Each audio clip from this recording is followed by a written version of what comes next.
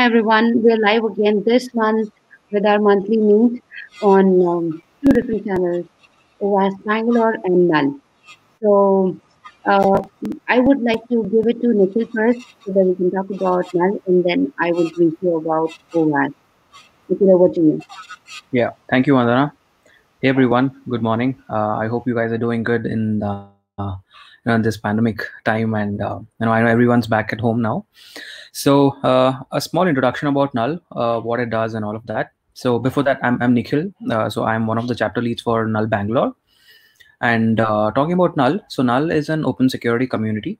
And this chapter is of Bangalore. It's a Null Bangalore chapter.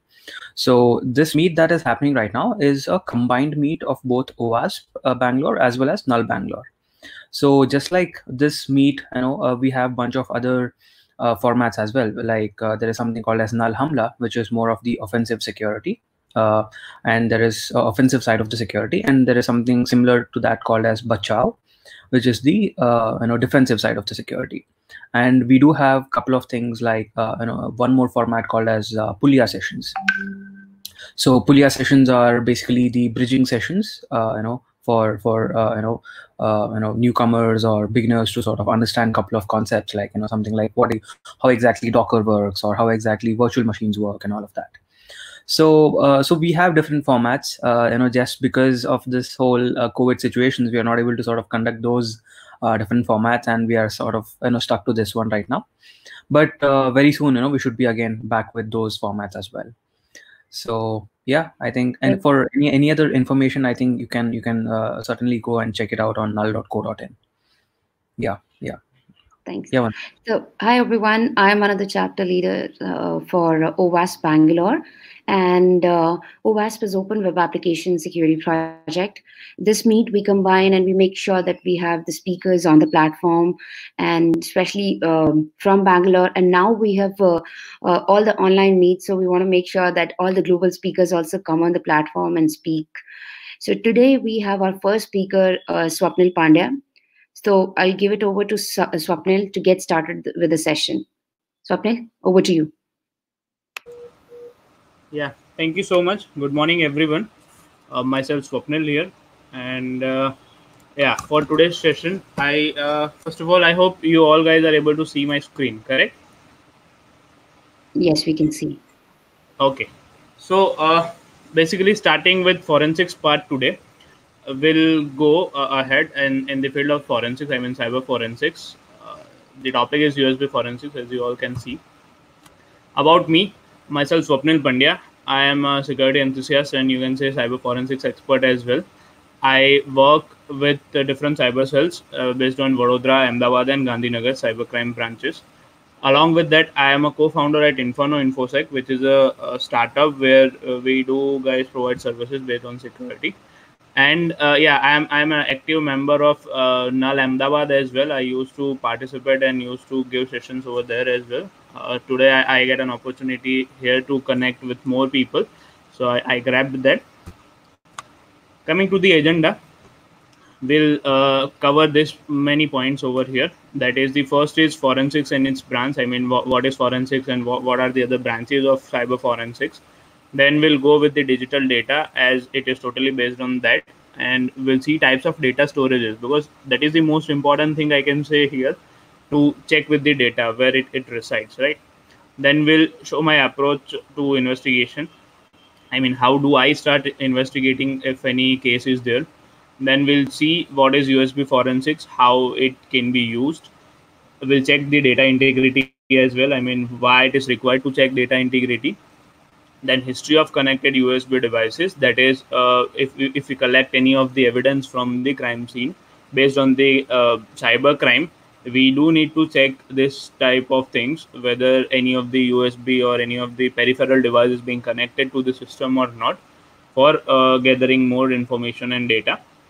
Then we'll see why data recovery is most important thing when it comes to cyber forensics, or we can say cyber crime cases, because the main motive of the attackers are to make data unavailable or to delete or modify the data. So there it becomes most important thing to recover the data.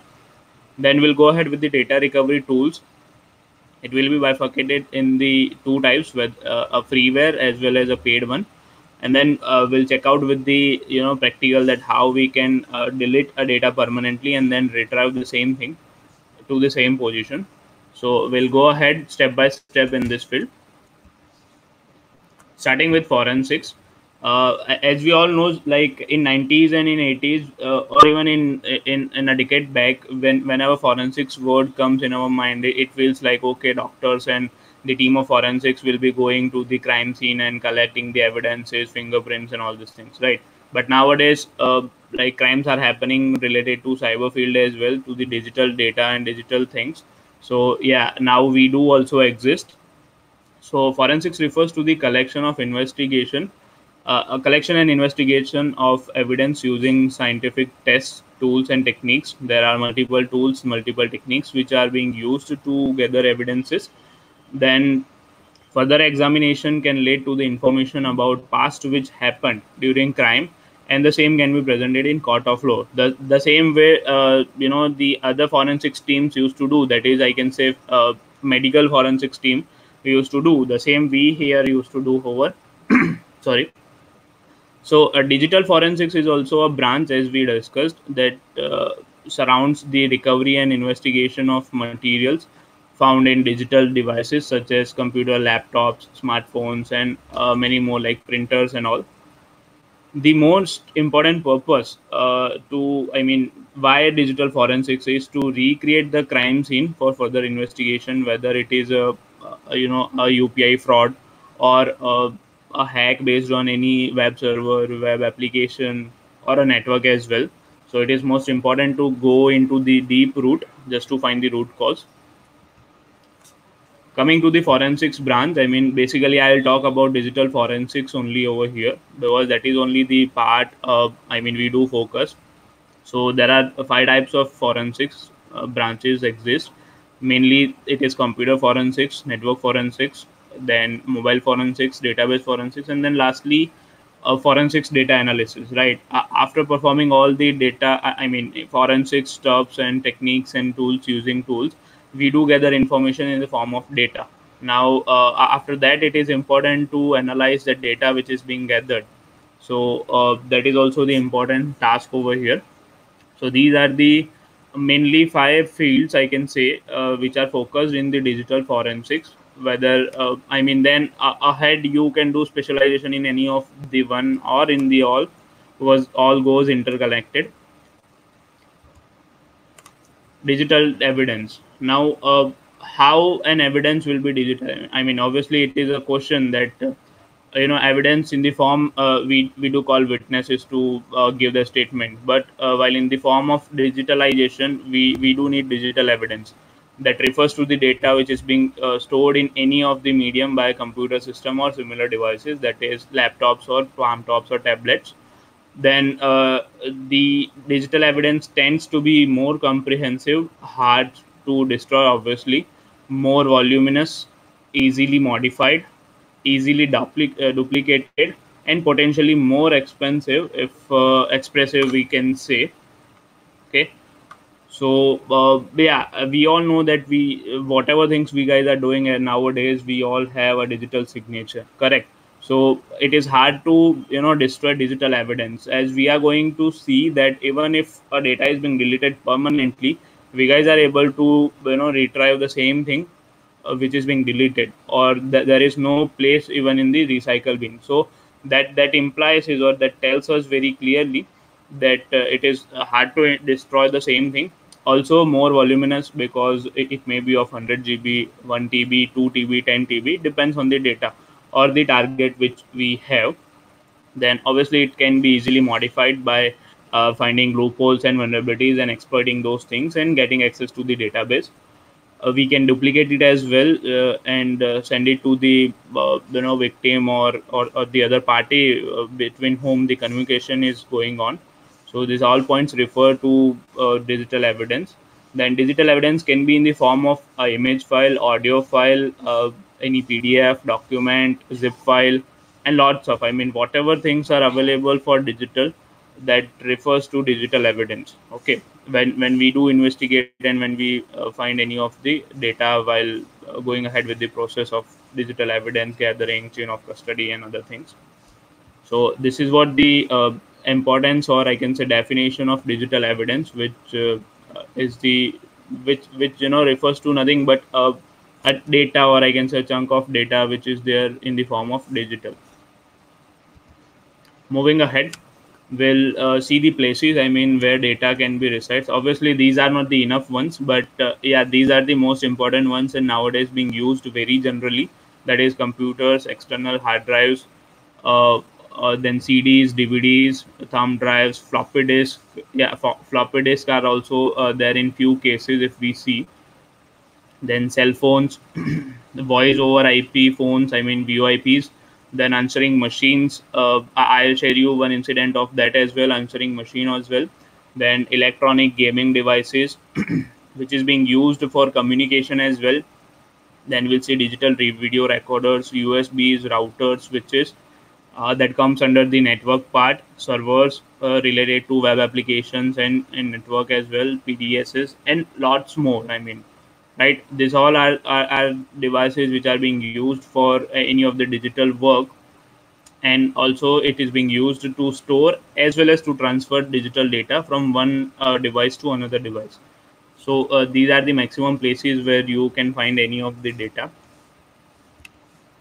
Now, moving ahead, I would like to share my approach of investigation, that how I personally starts investigating if I get any reference or if I get any case to investigate for cybercrime.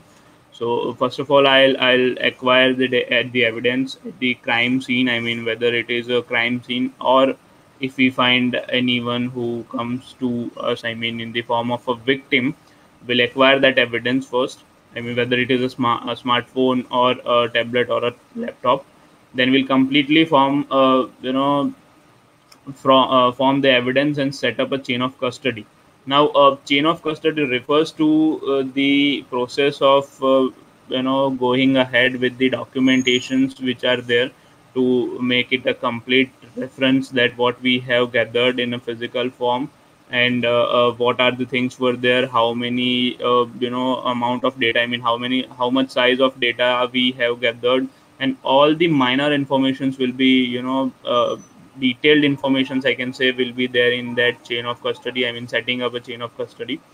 Then we'll safely move the from the crime scene, we will move it to the computer forensics lab using that uh, I can say that bags are over available there. Easily I would say silicon bags are there, which are interference, what word I can use, but yeah, it stops the microwaves or infrared waves which can corrupt our data. So it can save us from corrupting any of the high range waves which are going ahead, or the waves which are coming to the data in the form of going ahead and destroying the data. So we'll move it safely with that. Then we'll prepare a forensics environment, that is a lab setup, tools which are being used for investigating, then computers and networks and all the scenarios. We'll make a first of all, then the most important task which comes over here is making a copy of the evidence, right? Obviously we all know that we cannot just directly go ahead with the thing which we have gathered. We need to make a secure copy of it, and we need to make on the copy itself. We do not have permission to touch even the original evidence which we have gathered, or to do anything on that. So obviously it becomes most important thing to make a copy of the evidence and then move ahead with the investigation. After successful investigation, you need to make a proper or neat and clean, I can say, a report which states very clearly that these are the things which are being there, which we have gathered, and this clearly proves that this was the whole scenario which was happened in the past, and this is how it has happened, and other relevant informations. And then we can submit the same to the representative officer or the lawyer in the court of law. So this is the basic approach of investigation, I can say, where these points are there. Or the same way we know the ethical hacking life cycle kind of thing. So this is also a cycle that we need to follow the processes one by one. Now, there is a basic model of in digital evidence. I mean, where you have to follow this procedure. As I said, that there are few of the steps which we need to do. That is acquire evidence. Okay, in that phase, you can see identification phase where we need to identify the electronic devices, whether it is a memory card, a pen drive, or I mean a USB drive, a laptop, or any of the digital device that we need to identify first in this phase. Then we need to acquisition of evidence. Then I mean there it comes that we need to collect those devices. Then authenticate evidence, that comes where we need to check the authenticity of the evidence or the data which is there, right? And also the data which we has gathered after performing some steps or using some tools and techniques to gather or retrieve the data from that particular device. After that, in analysis, they analyze the data. That refers to the analysis phase, where we need to check, we need to analyze, we need to go ahead in the history, where we can analyze the data, we can predict a scenario based on the data which we have in our hand. uh, in simple words, if I say threat intelligence or threat response is something kind of that, where we go ahead, we do case studies of the past incidents which has happened in the past, and go ahead with the data or the results of that, and then we predict what has happened. On the same way, we do analysis. Then pre-solution phase, where we start making reports over there, which states that uh, these are the scenarios which has happened. These are the devices which are being used in the cyber crime. These are the steps which must have been followed by the attacker, and these are the fault actions which must have been taken from the victim, which may have led this to be a crime with them. So this is the whole evidence basic model, I can say. And this thing should be followed by anyone, I mean including all the government officials working in this field, as well as the third parties where or private investigating officers who are there to go ahead with these scenarios. So this is the very basic thing which we have to keep in mind while going ahead with some investigation process. Then yeah, for history, this is the, I mean, I have written down the steps. I will show you the practical as well. I mean how we can go ahead and check out the history of the connected USBs or any other peripheral devices. That we need to first go ahead and hit run. Then the rigidit reg edit, that is registry editor, we need to type over there. We need to open that same thing. You can type it in the search menu as well, but this is the common way to go ahead with that. And we need to check this file over there, that is hkey local machine system current control enum and USB store. I will show you this.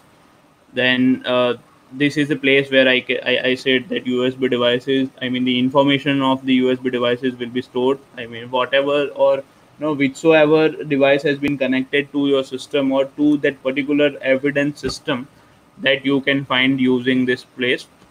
Okay, this will give details like USB, I mean address, then volume size, how much volume of the drive is being connected, then drivers, the name of device, hardware ID, and more. I mean the MAC address kind of thing, or uh, the ID from where it is being manufactured. We can go ahead. Then it goes in the investigation mode, that if we find any of the hardware name, their ID, and the device. Obviously, every digital device has their own identity. So we go ahead with that. Then we go to see that whosoever has bought that thing, and this is how the investigation goes on, just like the way we normally used to see in any of the seasons or any of the movies kind of thing. So in real world, that refers to the same, mostly the same. But there are some pros and cons. I mean there are some laws, there are some rules and regulations which should be followed properly. So this is the thing. Let's go ahead with the practical of this thing. I mean we'll check out the same, how we can go and look at the history of this first, then we'll move ahead. Okay, I'll share my screen with you guys.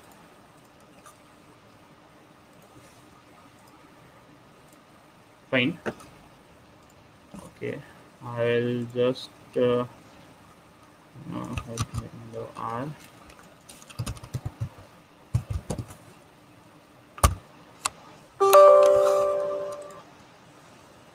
Okay, cool. So yes, this was the thing which we were looking at. Let me open this so that you guys can have a better view of it. Okay, cool. So here, if you see HK local machine, we need to go ahead. That is this HK local machine. Okay. Then in that system should be there. That is this system folder. Then current control set as written over here. After that, there will be in enum folder which stores information, and then in that here is the USB store, a USB. You can find lots of informations. That is, if there is any HD audio device is being connected or any storage is there, then display device, that is external monitor, or any of the big monitor is being connected or not. So it refers to those other different types of devices, peripheral devices, as I said. We are focusing towards the USB store, so we'll go ahead with this USB store. If you see here, you can check out the information uh, related to the same. I need to open this. Yes. So you guys can look that generic multi-card USB device is being connected to this particular laptop. Okay, where you can say this is the size of that. Then this refers to the registry. I mean, where the information is being stored. Then okay, so this is the address of its memory, the capabilities. The same way, if we will see, okay,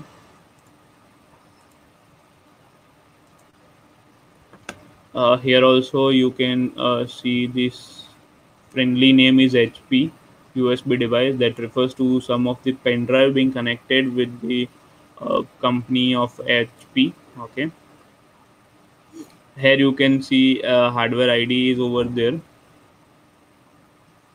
Then we'll check other one. Okay, here you can see the JetFlash Transcend 16 GB, which is being connected multiple times. Okay, this is also the information, that is 16 GB is over there. Here also you can see where is the compatible IDs are being used. Then drivers which are being used to connect this USB with the laptop. Okay, the service, what service it provides, that is a disk for transformation of information. So this is how all the devices are being over there. This is Toshiba Trans Memory USB device. So you will get it in your own system as well. I mean, whatever the USB devices you have been connected in the form of pen drive or hard drive, you will see there.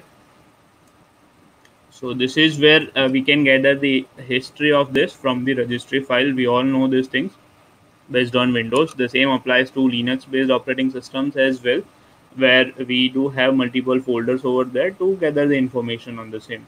Okay. So okay, moving ahead, we'll see integrity of data. Now first of all, why we need to check the integrity of data? I mean, why it is needed to check it, right? Because in the digital era, we do not know the person who is posing as a person is actually the person over there or not. So for that reason, we need to check the integrity of the data. There are a lot of man in the middle attacks and spoof attack and all these things are going ahead. So for that purpose, we need to go ahead with the integrity check. So that is the most important thing we do in this digital era. Mainly two types of integrity, that is physical integrity and logical integrity. Okay, physical integrity may refers to the device which is being we have purchased or which is being there. I mean, the person who was using and has delivered the same device to us, right? Logical integrity refers to the check of data that is normally enforced in database system by a series of integrity constraints of rule. that refers to MD checksum of all the files. We can see, we even do have normally seen that whenever we guys are going ahead and downloading any of the operating system from any of the URL, there it is shown that you need to check after download, you need to check the MD5 sum of the file, right, ISO file. So that is the main purpose, that while downloading from any of the link which is given by them, uh, the file is the integrated and the same file which they guys are delivering to us, or the file is being changed. So even a minor, I can say a very minor change is there, the MD5 checksum will not be the same. Okay, so that we need to check whether the file is correct or not. Then whenever there is any change, as I said, MD5 will be changed or modified. Even a small minor change, I can say less than 1 KB even, will refer to the MD5 checksum changed. So this is the most easiest way we can say to check the integrity of the data which is being transferred from one place to another place, and from person to person, whether it is in the form of messenger chat, or in the form of email conversation, or in the form of physical transformation using any of the USB devices. So, or in the form of sending over the network. So this is the most important part, and the way to check the reality, or I can say the uh, absolute thing of the data, which assures us that it is not being changed, or I can say manipulated or modified. So this is what the we can say integrity of data is. Now coming to the point, USB forensics. In digital forensic analysis of USB device includes preservation, collection, validation, identification, analysis, and documentation. As we have seen in the digital evidence basic model, the same applies to USB devices as well, because ultimately it is also a part of digital evidence. So we'll go ahead with this form. Sometimes it is necessary to check whether the given file from the USB is as it is the sender sent or not. That is where the integrity part comes to check the same. Okay, in many cases it happens that the attacker manipulates the sensitive data by performing man in the middle attack, the mostly, or by spoofing the identity of a particular sender to the attacker. Then we see attackers can also try to implement virus or malwares behind the sensitive data, that is any of the image file, or any of the video or audio file, as we see as in the form of trojans, which cannot which cannot only harm the data, but sometimes it leads to the takeaway remote control as well. As we have seen this scenarios many times, that by even clicking on the image or link, the devices are being hacked, if it is a smartphone device, or if it is a computer or a laptop. Okay, so this is the same scenario where it happens. I mean, the work of trojan is.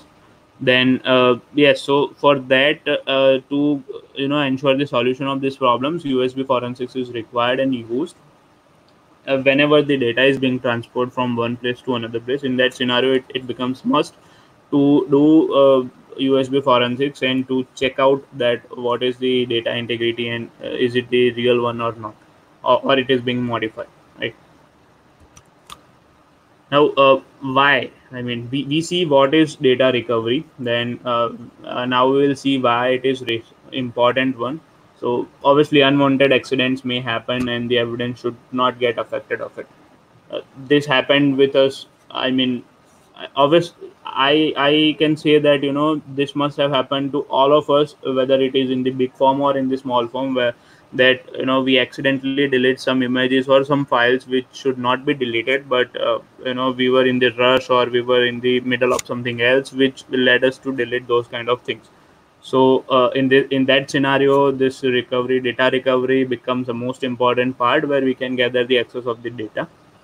Okay, so in order to avoid such circumstances, we use data recovery techniques where we can get the data back. So yeah, I mean, I can say 100% data recovery can be done, but it is not the foolproof thing where you must have recovered the 100% of the data which you were having previously. Okay, But yeah, we do I mean I can say from my personal experience, we must have got 80 to 90% of the data which was lost. So these are the things. I mean, the core reasons are physical damage. Obviously, if our device is being damaged, we can get that data if it is recoverable.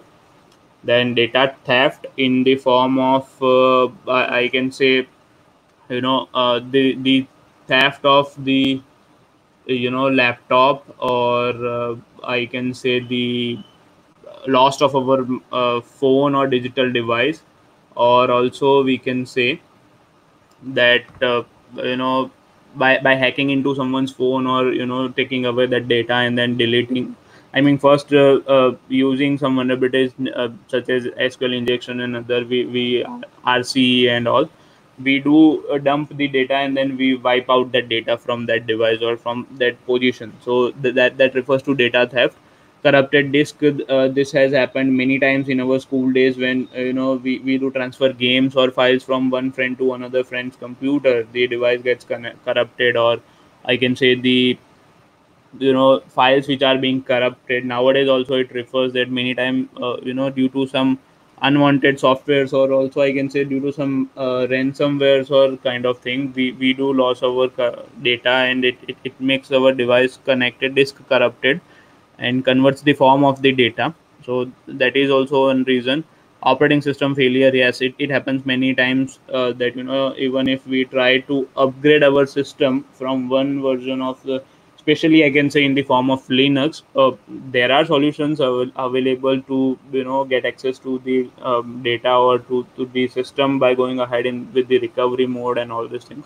But yeah, the issue of this open source, I can say, is whenever there is an update in the kernel level and that is not being supported, or I can say it is not stable yet, and without going ahead with the checking that this particular version is being stable or not, or any of the person has been faced any of the issues with that, we do face this operating system failure as well. Even in Windows based operating systems, we do that. I mean, we face that same thing.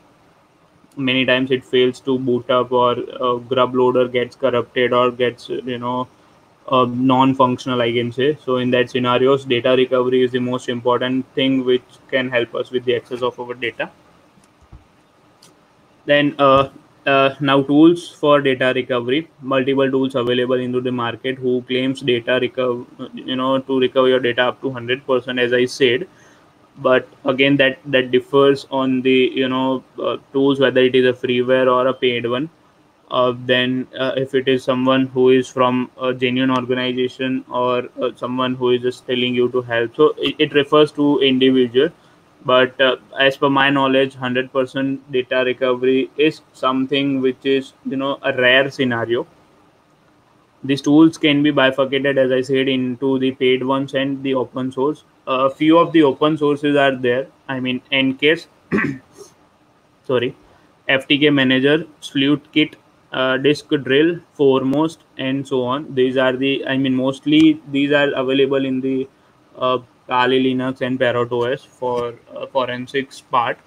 But we can use these things in Windows based operating systems as well. We will be using Sleuth Kit. One of the part of Sleuth Kit is photo rack, which we are going to use in this practical to recover the data which we deleted permanently. So these are the most important tools, and also I can say these tools are being used by me as well. So I can surely tell you that you can somewhat rely on these tools.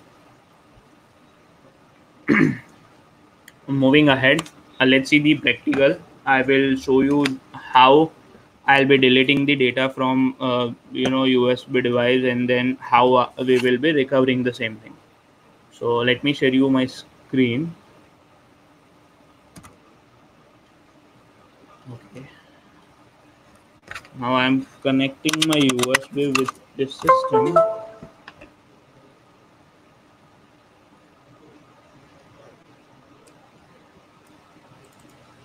Okay.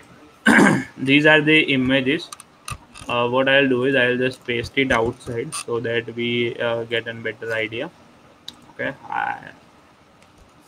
Let's delete this first. Yes. So these are the different images as you all guys see. Okay, just see these images. I mean, remember these images. Once we delete, we'll recover these only. Okay, so now I will delete them using shift delete. As you can see that, are you sure you want to permanently delete these 7 items? I'll say yes, go ahead. And yeah, you can see we have deleted the same thing. The folder is empty. Okay, now we'll check out how we can go ahead with that. That is, I have that photo rack available over here. I'll open this.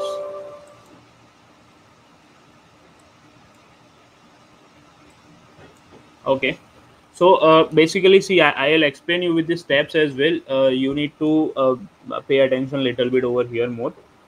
It asks us to select a device. I mean, okay, if we go ahead with reading stuffs, we will be easily able to have hands on these things. So first thing, it is asking about my hard disk, which is over there in the system, that is of 500 GB. Okay, that is SDA. And the memory, I mean pen drive USB device, which I have connected, that is jet flash transcend 16 GB, that shows over here as SDC. So we need to select the device from where we are going ahead with the recovery of it. I will hit proceed. Then we need to check out that which is the part of that. I mean the for the, I can say, sector or the partition of this particular device, whether it is having a partition or not. So as I see, I have already given the name gray to my device, as you guys can check over here, right, to the USB device. I'll select this FAT32 because it is based on Windows. I'll hit enter over there. So okay, it is asking me that ext2 or extension 2 or 3 or else others. So now see, this tool sometimes works automatically. It will select based on the device which we are using it and what is the beneficiary thing for this device. But if we are aware of that particular thing, that okay, we are going with the this ext format file system, that is the Linux based system, if I say, then we need to select that, or we can hit the other as well. Then it will ask, please choose if all space needs to be analyzed, that is scan for files from FAT32 unlocated space only, or the whole partition. We'll go ahead with the you know 32 unlocated space only, because that is what we have selected previously. Over here you can see that is pfat32. Okay, so first I'll click directory listing in progress. Okay, so now what it is asking is, please select a destination to save the recovered files. So it is asking us to select the file where we can go ahead and save these files. Let me check if I have okay, just a moment. Okay, I'll move back to the folder and I'll check out my pen drive location. Okay, because that is where we need to retrieve the same thing which is being deleted. So okay, we are in the C windows. We need to again go back. We are in the C. We need to again go back. That is D, G, and E. So okay, here we can see that gray is given as a D. Okay, as a D partition. So I'll hit enter D. Yes. This is the thing, system volume information, that refers that we are in the correct place of the USB device itself, because mostly they have this system volume information in them. So yes, now what I need to, once I get to the destination, what I need to do is, here it is written that press C when the destination is correct. Okay, so I'll press C. Now it is analyzing, it is recovering. See here, only first we have recovered that folder. It will recover. Let's just run this for a while. I mean, the time will increase obviously, but we'll wait for 2 to 3 minutes that, once the files are maximally recovered. Here you can see PDFs and JPGs and all these things. Then we'll stop it and we'll check whether we have recovered the same or not. So let's just wait for a while to see. Here you can see recovers the zip files, PDF, then JPGs, PNGs, text files, then document files as well, and some other as well having extension .txt. Okay.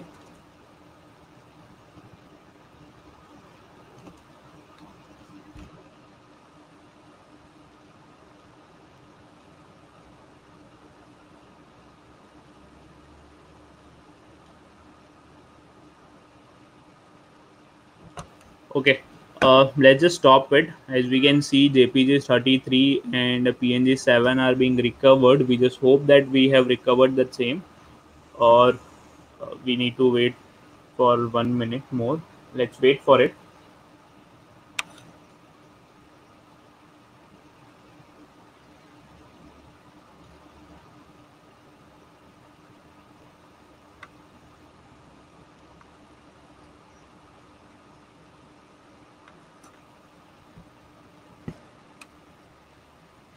Okay, I'll hit stop. Answer why to really quit? No, to continue. We'll quit it.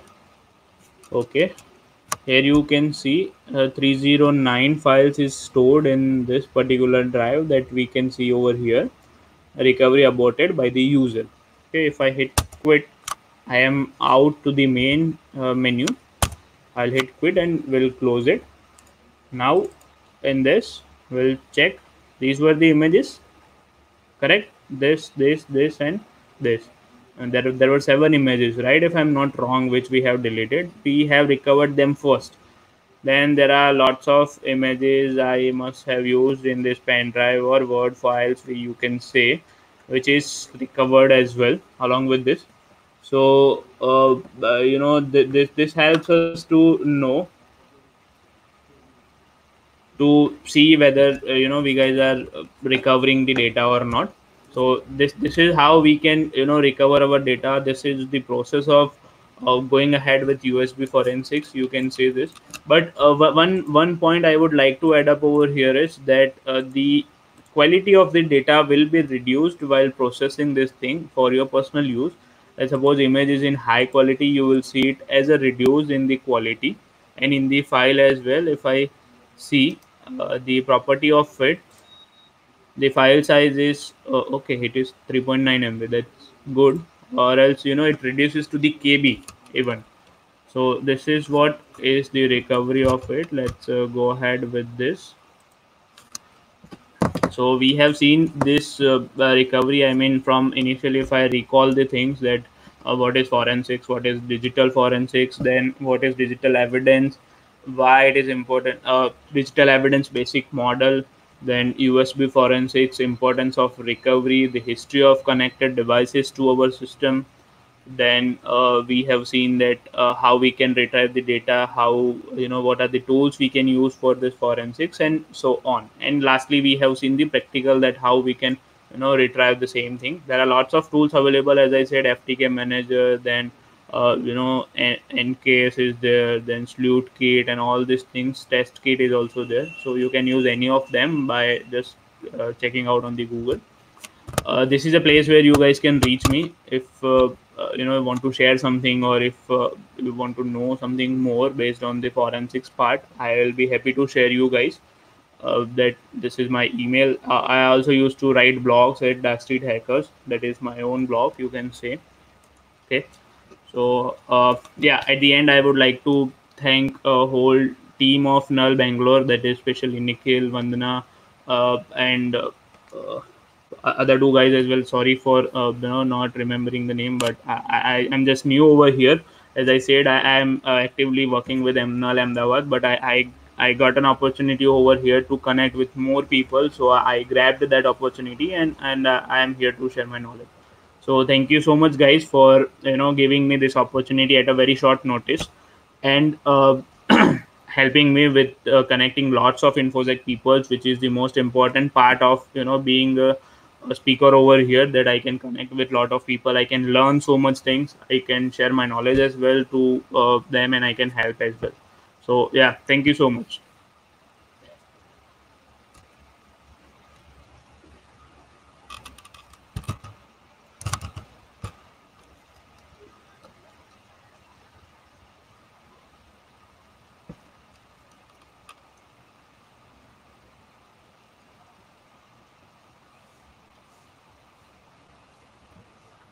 Thank you, Swapnil. Thank you, Swapnil. So yeah, there are a couple of questions that have been asked in the comment section. If you can sort of help them out answering them, I think that will be really helpful. Yeah, you can see it on your screen that we will just populate all the questions which will come on your screen. Sure, definitely, I would be happy to go ahead with that. Yeah, you can look at the screen now. In case any data eraser technique is it done, or like clearing, purging, disgorging, etc. It's done. How file system change? Is it possible to perform USB forensics? See, basically, Nikhil, it depends on the this is particularly based on USB. I mean, yeah, you can go ahead with USB forensics only, but in that form, it won't be a USB drive of 16 GB or 32 GB. You need to connect a hard disk in the form of USB device, right? We normally used to do, and then you can get all the things and select the device which is being connected as a peripheral device in that, right? So yes, you can go ahead and you can perform USB forensics in that as well, because whenever a data is being deleted, there are few chunks which are there in the system till the whole system gets wiped out. Okay, wipe out in the sense a whole clear a whole new fresh installation of operating system by going ahead and erasing everything. Till that time you can recover the things. Even after that, there are lots of techniques using laser rays and other things, and other updated machines, I can say, which helps us to recover data even after fresh installation as well. Great. So, everyone, thank you so much for joining us. You can actually reach out to him if you have any questions. We will see you in 5 minutes on the next broadcast. Thank you so much. Stay Yeah, tuned for the next one. thank you.